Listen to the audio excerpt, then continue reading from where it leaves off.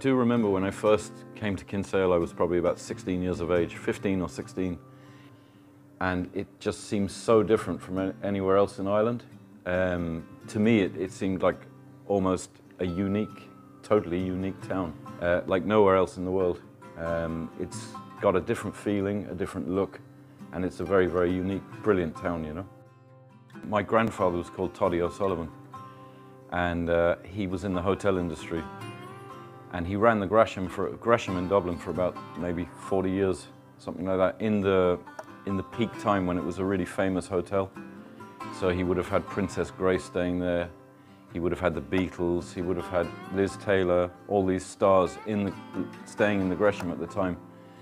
And basically I had a very good relationship with my grandfather. So when we had our first restaurant initially, I called it Toddy's. The Bulman, previous to being called the Bulman, was owned by the Barry family, who are a local family from Kinsale. And there was two brothers running it at the time, and it was called Barry's Pub. And effectively, they changed the name. I was talking to Aidan Barry, and he told me that at the time they decided that it would be more trendy, which was a clever move on their part. It would be more trendy to call it the Bulman Bar, after the Bulman Boy, which is just, you know, welcomes you into Kinsale Harbour. So that's why they changed the name from Barry's to the Bulman. Most looking forward to about reopening in the summer is A, getting back into the kitchen, B, I suppose working with my colleagues again, because I miss them all, and C, I miss the customers in a huge way. Kinsale is home. Kinsale is where I live at this stage. I feel like even though I'm a blow-in, I still feel like I'm from here, you know. My wife is from Kinsale.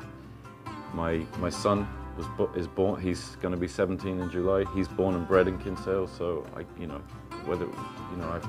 Kinsale is home to me. The strengths that my wife would bring to the business is that she's very, very, very competent in hospitality. She understands the nature of the customers, what they want. She's local as well, so she knows a lot of people in the area. She's just excellent on the floor, running the business. She does all the financial side of it as well. We absolutely love working together. We rarely argue, and when we do, it's my fault. I have an eagle eye, I'm like a flying seagull.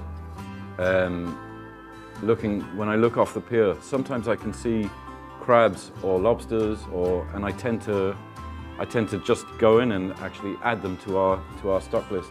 As you know, I actually catch shellfish myself, hand dived, and sell it in the restaurant.